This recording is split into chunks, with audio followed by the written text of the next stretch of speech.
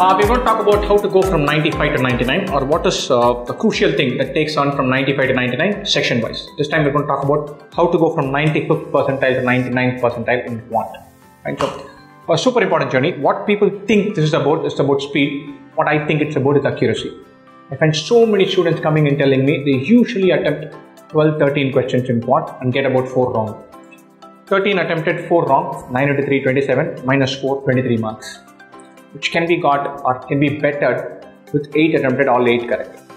So the most important variable in quant is accuracy. There is no business anybody has who says when they plan for 70% accuracy in quant. If you're attempting n questions, you should be looking to say, I'm trying to get at least n-1 correct. I'm saying at least n-1 because one thing can go wrong. You might make that odd mistake, but I find that students, when they are chasing a score, they gamble more in quant. They take chances without realizing that they're taking those chances.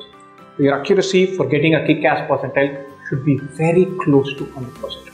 Address that. The trick to going there, or the mechanism to going there, or the mental cue to going there is to take one mock where you say, in quant, I'll get every question right.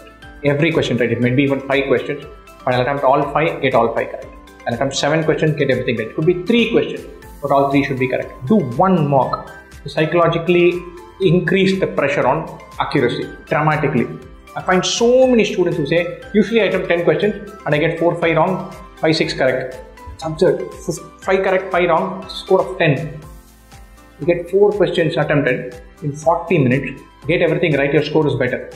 So many students come back with saying, look, I'm consistently getting single digit scores in quant, even though I've completed 60% of the syllabus. That means you're going about it with too many attempts. 4 questions correct is a double digit score.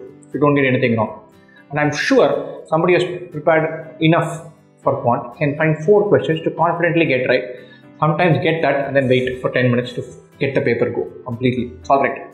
But don't chase without being anal about accuracy. The defining metric that can take you from 95 to 99 in quant is accuracy. 99th percentile is not an outlandish score. It is probably a mark of 38, 39 marks. We often think of 38 marks as attempting all 22 questions. I need to do that to get 98 percentile. It will be 13 questions that get 39 marks. You can redefine it like that.